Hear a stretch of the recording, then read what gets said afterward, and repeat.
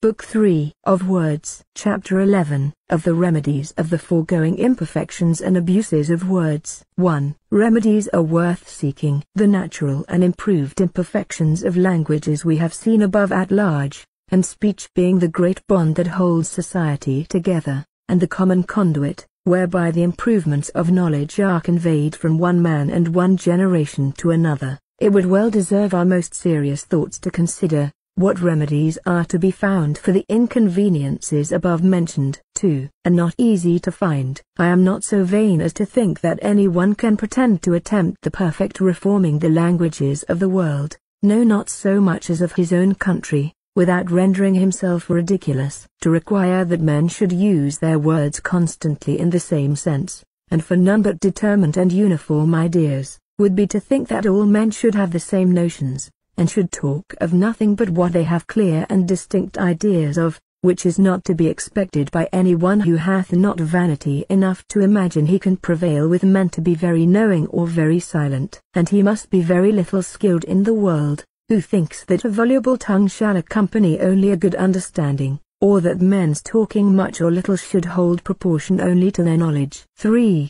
But yet necessary to those who search after truth. But though the market and exchange must be left to their own ways of talking, and gossipings not be robbed of their ancient privilege, though the schools and men of argument would perhaps take it amiss to have anything offered to abate the length or lessen the number of their disputes, yet methinks those who pretend seriously to search after or maintain truth should think themselves obliged to study how they might deliver themselves without obscurity, doubtfulness, or equivocation, to which men's words are naturally liable, if care be not taken. 4. Misuse of words the great cause of errors. For he that shall well consider the errors and obscurity, the mistakes and confusion, that are spread in the world by an ill use of words, will find some reason to doubt whether language, as it has been employed, has contributed more to the improvement or hindrance of knowledge amongst mankind. How many are there, that, when they would think on things,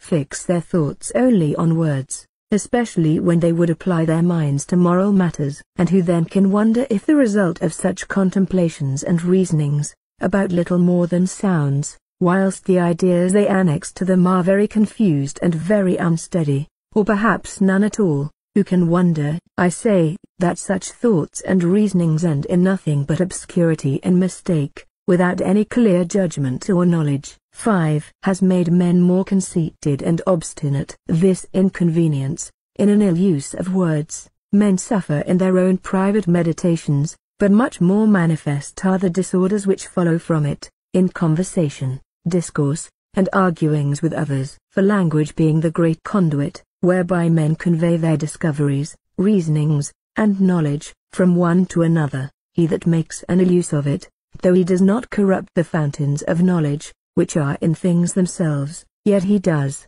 as much as in him lies, break or stop the pipes whereby it is distributed to the public use and advantage of mankind.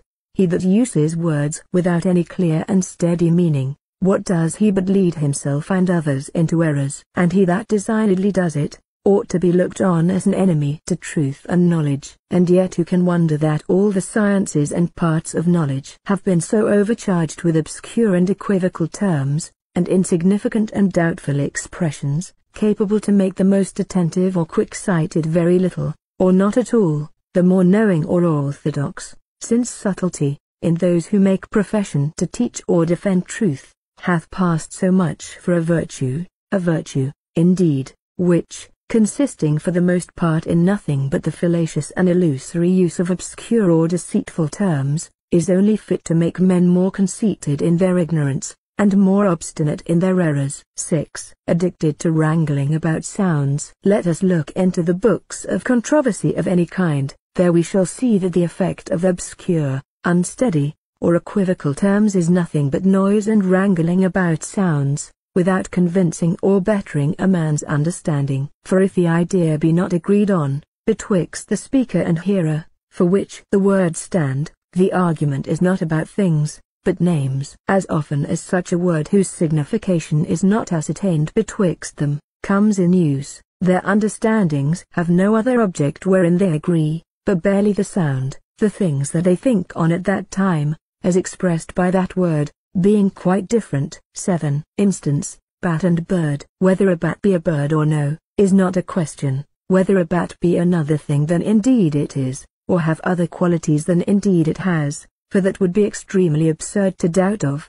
But the question is, either between those that acknowledged themselves to have but imperfect ideas of one or both of this sort of things, for which these names are supposed to stand. And then it is a real inquiry concerning the nature of a bird or a bat, to make their yet imperfect ideas of it more complete, by examining whether all the simple ideas to which, combined together, they both give name bird, be all to be found in a bat. But this is a question only of inquirers, not disputers, who neither affirm nor deny, but examine. Or, 2, it is a question between disputants, whereof the one affirms, and the other denies that a bat is a bird. And then the question is barely about the signification of one or both these words, in that they not having both the same complex ideas to which they give these two names, one holds and the other denies, that these two names may be affirmed one of another. Were they agreed in the signification of these two names, it were impossible they should dispute about them. For they would presently and clearly see,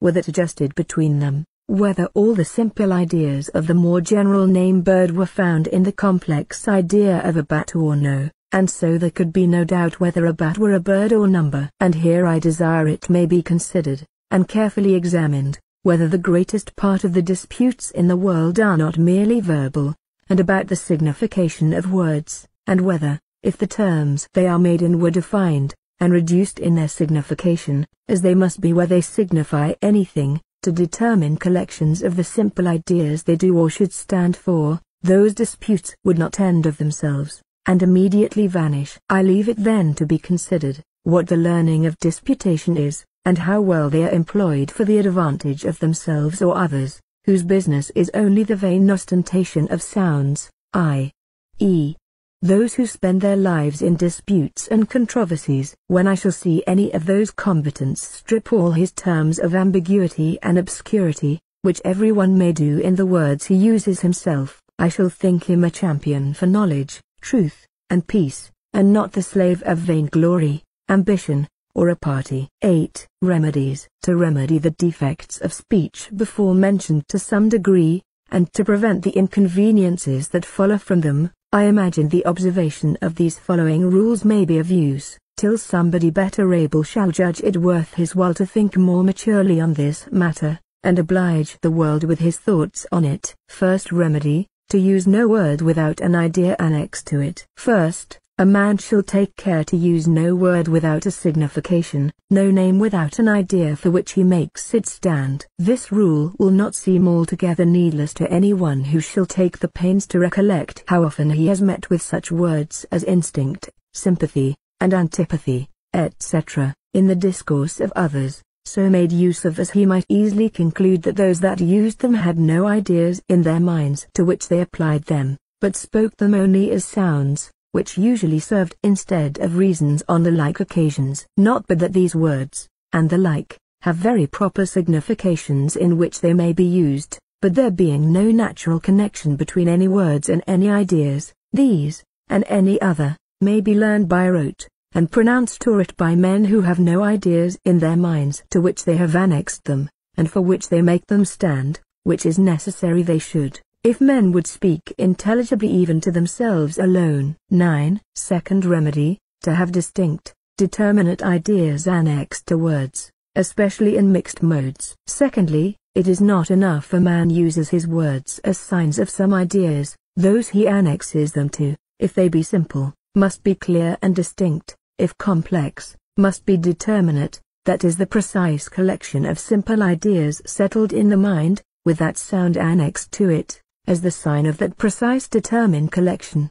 and no other. This is very necessary in names of modes, and especially moral words, which, having no settled objects in nature, from whence their ideas are taken, as from their original, are apt to be very confused. Justice is a word in every man's mouth, but most commonly with a very undetermined, loose signification, which will always be so, unless a man has in his mind a distinct comprehension of the component parts that complex idea consists of, and if it be decompounded, must be able to resolve it still only till he at last comes to the simple ideas that make it up, and unless this be done, a man makes an ill use of the word, let it be justice, for example, or any other. I do not say a man need stand to recollect, and make this analysis at large, every time the word justice comes in his way, but this at least is necessary, that he have so examined the signification of that name, and settled the idea of all its parts in his mind, that he can do it when he pleases. If any one who makes his complex idea of justice to be such a treatment of the person or goods of another as is according to law, hath not a clear and distinct idea what law is, which makes a part of his complex idea of justice, it is plain his idea of justice itself will be confused and imperfect. This exactness will, perhaps, be judged very troublesome, and therefore most men will think they may be excused from settling the complex ideas of mixed modes so precisely in their minds.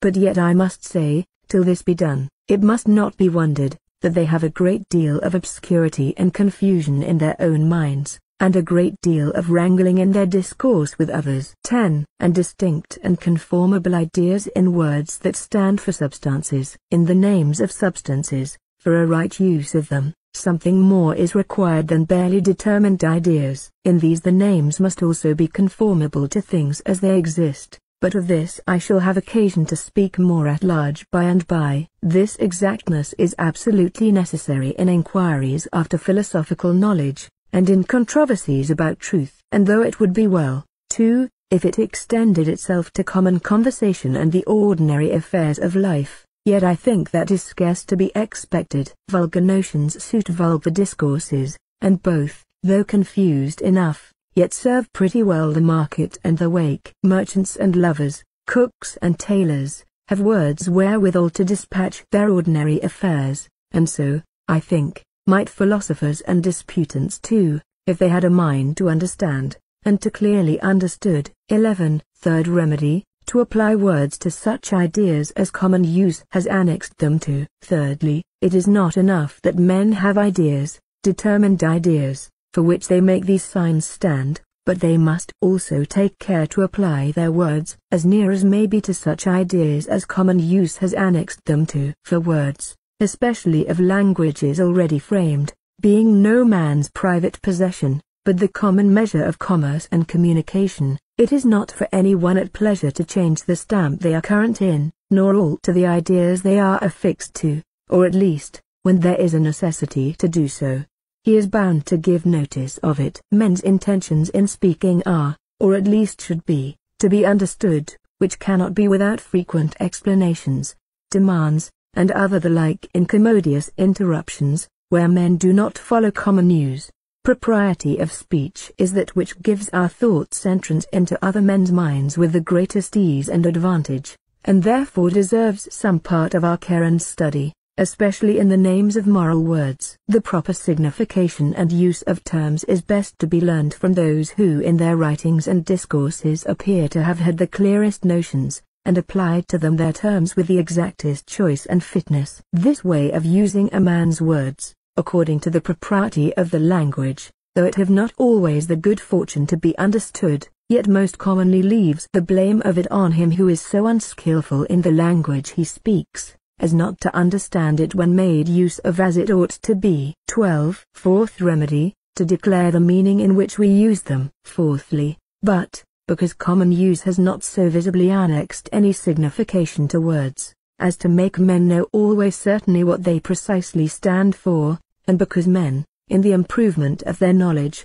come to have ideas different from the vulgar and ordinary received ones, for which they must either make new words, which men seldom venture to do, for fear of being thought guilty of affectation or novelty, or else must use old ones in a new signification. Therefore, after the observation of the foregoing rules, it is sometimes necessary, for the ascertaining the signification of words, to declare their meaning, where either common use has left it uncertain and loose, as it is in most names of very complex ideas, or where the term, being very material in the discourse, and that upon which it chiefly turns, is liable to any doubtfulness or mistake. 13. And that in three ways. As the ideas men's words stand for are of different sorts, so the way of making known the ideas they stand for, when there is occasion, is also different. For though defining be thought the proper way to make known the proper signification of words, yet there are some words that will not be defined, as there are others whose precise meaning cannot be made known but by definition, and perhaps a third, which partakes somewhat of both the other, as we shall see in the names of simple ideas, modes, and substances. 14. In simple ideas, either by synonymous terms, or by showing examples. First, when a man makes use of the name of any simple idea, which he perceives is not understood, or is in danger to be mistaken, he is obliged, by the laws of ingenuity and the end of speech, to declare his meaning, and make known what idea he makes it stand for. This, as has been shown, cannot be done by definition, and therefore, when a synonymous word fails to do it, there is but one of these ways left. First, sometimes the naming the subject wherein that simple idea is to be found, will make its name to be understood by those who are acquainted with that subject, and know it by that name. So to make a countryman understand what film or color signifies, it may suffice to tell him, it is the color of withered leaves falling in autumn. Secondly, but the only sure way of making known the signification of the name of any simple idea, is by presenting to his senses that subject which may produce sight in his mind, and make him actually have the idea that word stands for. 15. In mixed modes, by definition. 2. Secondly, mixed modes, especially those belonging to morality, being most of them such combinations of ideas as the mind puts together of its own choice, and whereof there are not always standing patterns to be found existing, the signification of their names cannot be made known, as those of simple ideas, by any showing, but, in recompense thereof, may be perfectly and exactly defined. For they being combinations of several ideas that the mind of man has arbitrarily put together, without reference to any archetypes, men may, if they please, exactly know the ideas that go to each composition, and so both use these words in a certain and undoubted signification, and perfectly declare, when there is occasion, what they stand for. This, if well considered, would lay great blame on those who make not their discourses about moral things very clear and distinct. For since the precise signification of the names of mixed modes, or, which is all one, the real essence of each species is to be known, they being not of nature's, but man's making, it is a great negligence and perverseness to discourse of moral things with uncertainty and obscurity, which is more pardonable in treating of natural substances, where doubtful terms are hardly to be avoided, for a quite contrary reason, as we shall see by and by. 16. Morality capable of demonstration. Upon this ground it is that I am bold to think that morality is capable of demonstration, as well as mathematics, since the precise real essence of the things moral words stand for may be perfectly known, and so the congruity and incongruity of the things themselves be certainly discovered, in which consists perfect knowledge. Nor let any one object, that the names of substances are often to be made use of, and morality, as well as those of modes, from which will arise obscurity. For, as to substances, when concerned in moral discourses, their divers natures are not so much inquired into as supposed, v.g. when we say that man is subject to law, we mean nothing by man but a corporeal rational creature. What the real essence or other qualities of that creature are in this case is no way considered. And, therefore, whether a child or changeling be a man, in a physical sense, may amongst the naturalists be as disputable as it will, it concerns not at all the moral man, as I may call him, which is this immovable, unchangeable idea, a corporeal rational being. For, whether a monkey, or any other creature, to be found that had the use of reason to such a degree, as to be able to understand general signs, and to deduce consequences about general ideas, he would no doubt be subject to law, and in that sense be a man, how much soever he differed in shape from others of that name. The names of substances, if they be used in them as they should,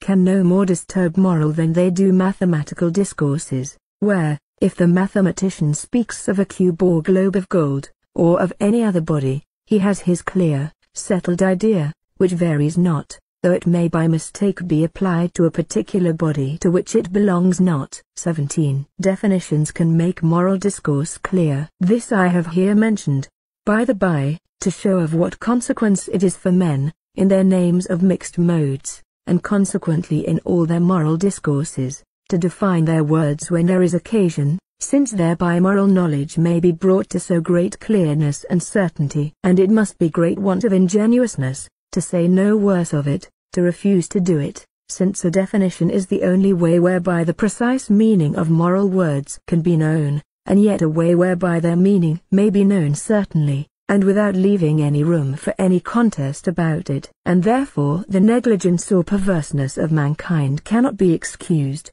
if their discourses in morality be not much more clear than those in natural philosophy, since they are about ideas in the mind, which are none of them false orders proportionate, they having no external beings for the archetypes which they are referred to and must correspond with. It is far easier for men to frame in their minds an idea, which shall be the standard to which they will give the name justice, with which pattern so made, all actions that agree shall pass under the denomination, than, having seen Aristides, to frame an idea that shall in all things be exactly like him, who is as he is. Let men make what idea they please of him. For the one, they need but know the combination of ideas that are put together in their own minds. For the other, they must inquire into the whole nature, and abstruse hidden constitution, and various qualities of a thing existing without them. 18. And is the only way in which the meaning of mixed modes can be made known. Another reason that makes the defining of mixed modes so necessary,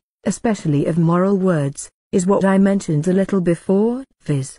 That it is the only way whereby the signification of the most of them can be known with certainty, for the ideas they stand for, being for the most part such whose component parts nowhere exist together, but scattered and mingled with others, it is the mind alone that collects them, and gives them the union of one idea, and it is only by words enumerating the several simple ideas which the mind has united, that we can make known to others what their names stand for, the assistance of the senses in this case not helping us, by the proposal of sensible objects, to show the ideas which our names of this kind stand for, as it does often in the names of sensible simple ideas, and also to some degree in those of substances. 19. In substances, both by showing and by defining. 3. Thirdly, for the explaining the signification of the names of substances, as they stand for the ideas we have of their distinct species, both aforementioned ways, viz. Of showing and defining, are requisite, in many cases, to be made use of. 4. The being ordinarily in each sort some leading qualities, to which we suppose the other ideas which make up our complex idea of that species annexed, we forwardly give the specific name to that thing wherein that characteristic mark is found, which we take to be the most distinguishing idea of that species. These leading or characteristical, as I may call them, ideas, in the sorts of animals and vegetables, are, as has been before remarked, Chy. Section 29 and ch.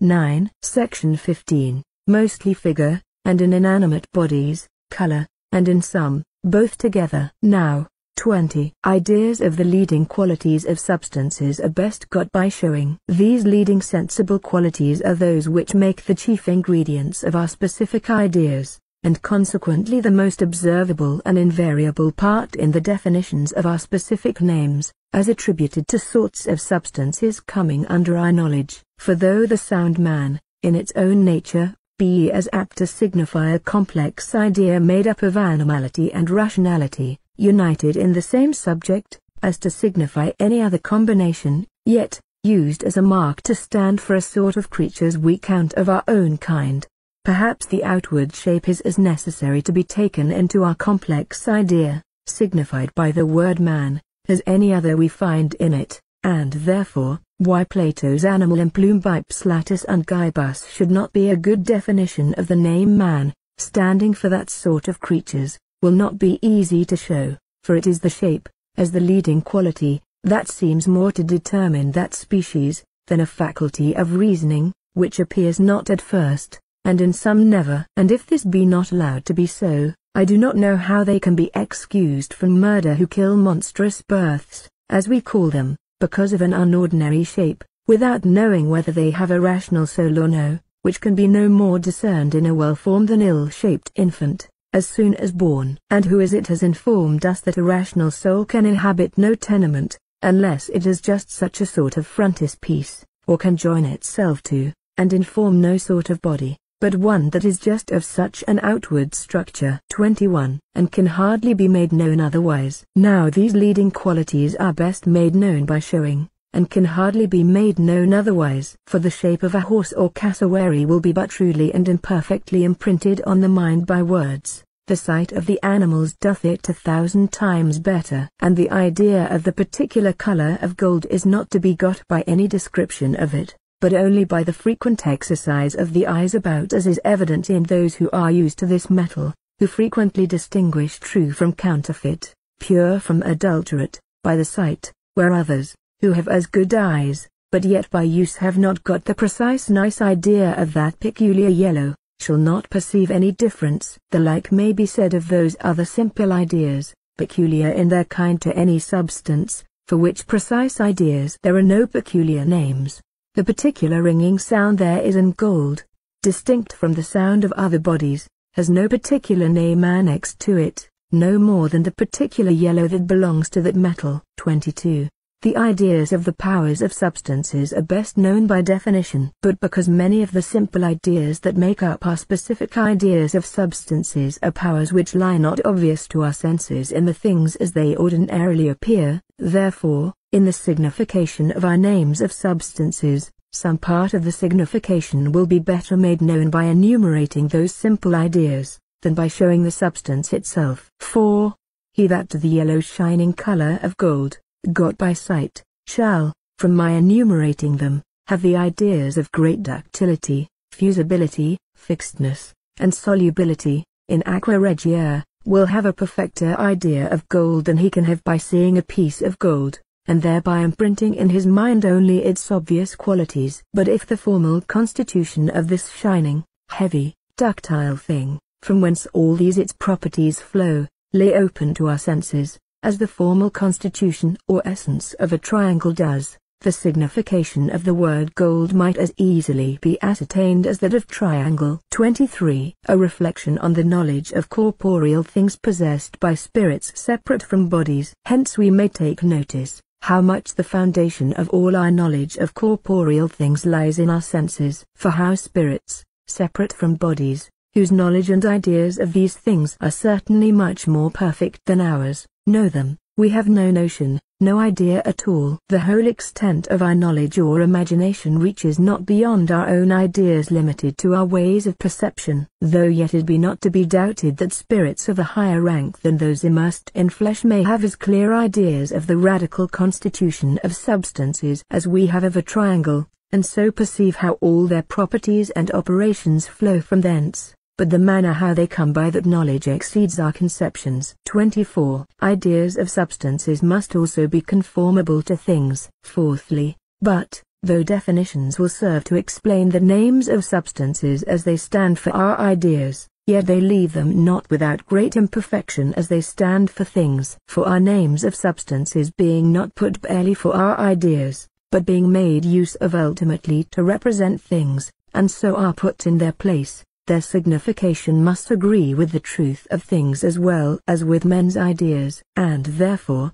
in substances, we are not always to rest in the ordinary complex idea commonly received as the signification of that word, but must go a little further, and inquire into the nature and properties of the things themselves, and thereby perfect, as much as we can, our ideas of their distinct species, or else learn them from such as are used to that sort of things, and are experienced in them. 4. Since it is intended their names should stand for such collections of simple ideas as do really exist in things themselves, as well as for the complex idea in other men's minds, which in their ordinary acceptation they stand for, therefore, to define their names right, natural history is to be inquired into, and their properties are, with care and examination, to be found out. For it is not enough, for the avoiding inconveniences in discourse and arguings about natural bodies and substantial things, to have learned, from the propriety of the language,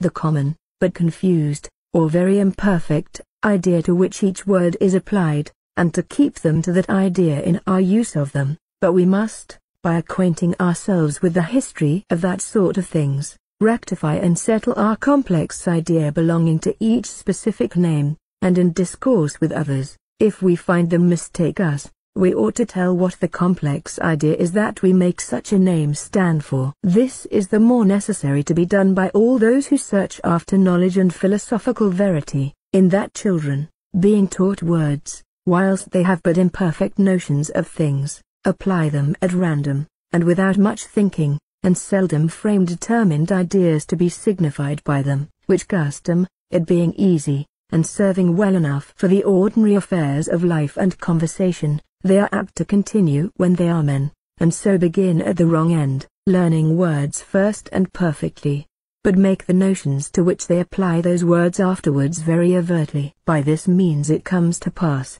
that men speaking the language of their country, that is according to grammar rules of that language, do yet speak very improperly of things themselves, and, by their arguing one with another, make but small progress in the discoveries of useful truths, and the knowledge of things, as they are to be found in themselves, and not in our imaginations, and it matters not much for the improvement of our knowledge how they are called. 25. Not easy to be made so. It were therefore to be wished, that men versed in physical inquiries, and acquainted with the several sorts of natural bodies, would set down those simple ideas wherein they observe the individuals of each sort constantly to agree. This would remedy a great deal of that confusion which comes from several persons applying the same name to a collection of a smaller or greater number of sensible qualities, proportionably as they have been more or less acquainted with, or accurate in examining, the qualities of any sort of things which come under one denomination.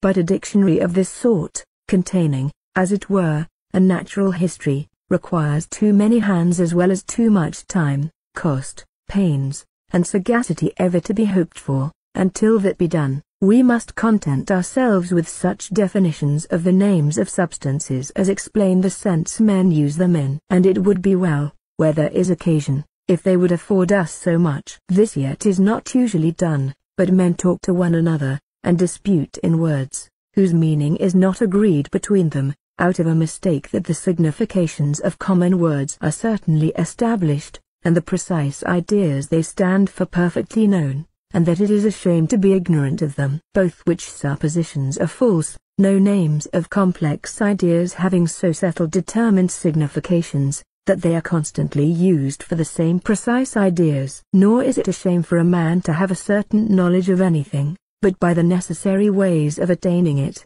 and so it is no discredit not to know what precise idea any sound stands for in another man's mind, without he declare it to me by some other way than barely using that sound, there being no other way, without such a declaration, certainly to know it.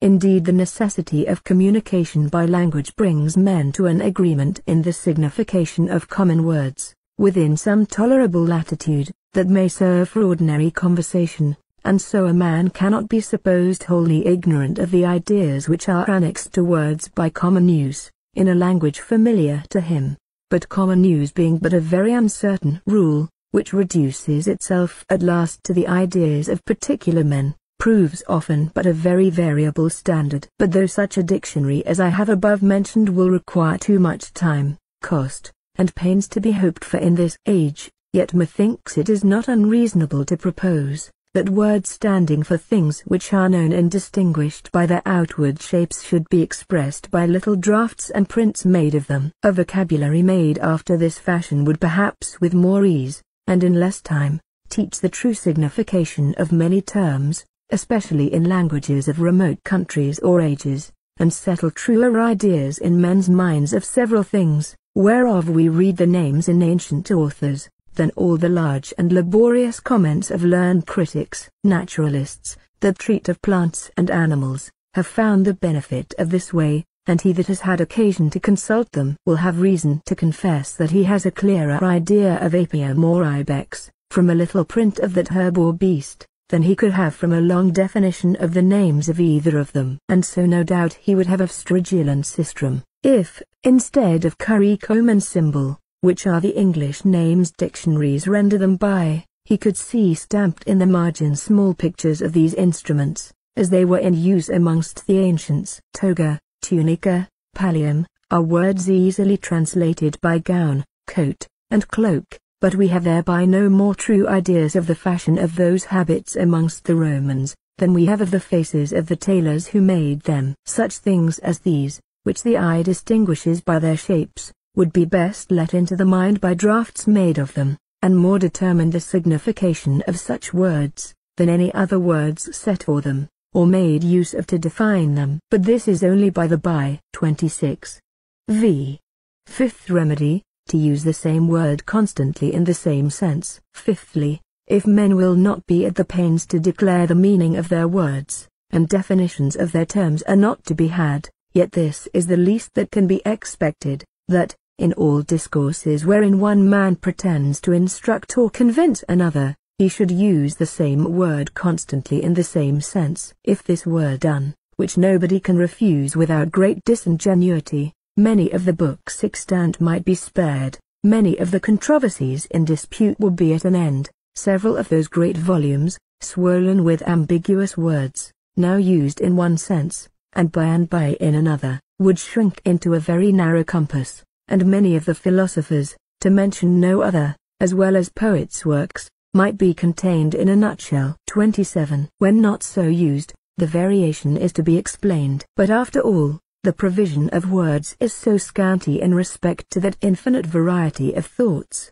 that men, wanting terms to suit their precise notions, will, notwithstanding their utmost caution, be forced often to use the same word in somewhat different senses. And though in the continuation of a discourse, or the pursuit of an argument, there can be hardly room to digress into a particular definition, as often as a man varies the signification of any term, yet the import of the discourse will, for the most part, if there be no designed fallacy, sufficiently lead candid and intelligent readers into the true meaning of it. But where there is not sufficient to guide the reader, there it concerns the writer to explain his meaning, and show in what sense he uses that term.